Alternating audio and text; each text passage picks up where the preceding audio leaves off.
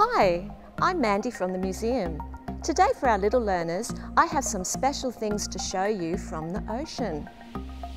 Listen to the poem and see if you can guess what it is from the clues.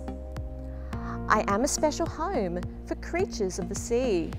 I'm quite hard, but my creatures are squishy. I come in many different shapes and colours and lots of sizes too.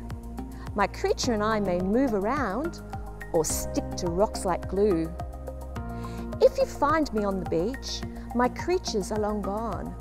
But if you hold me to your ear, the sound of the ocean lingers on. Did you guess what it is?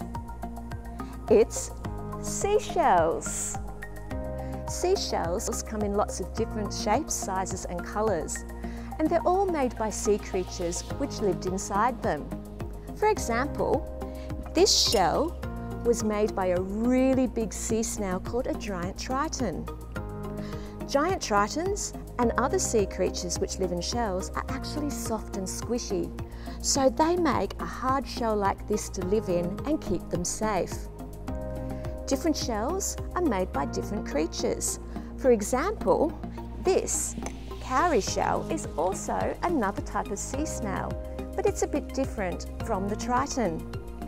Sea snails are able to move around and take their shell home with them, but there are other shells that stick to rocks or coral reef or each other, a bit like this oyster shell.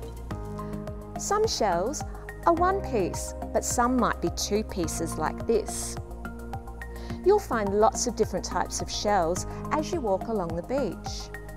Most of them will be empty because their creatures have gone, but sometimes you might find another living creature in there, like a hermit crab, which is using a shell for its new home. Do you collect shells? Maybe the next time you go to the beach, you could collect some. How can you organise your shell collection? You could sort them out in size or colour or even shape. What other ways can you think of to sort your shells? Thank you for joining me today to learn about seashells, and see you next time. Bye for now.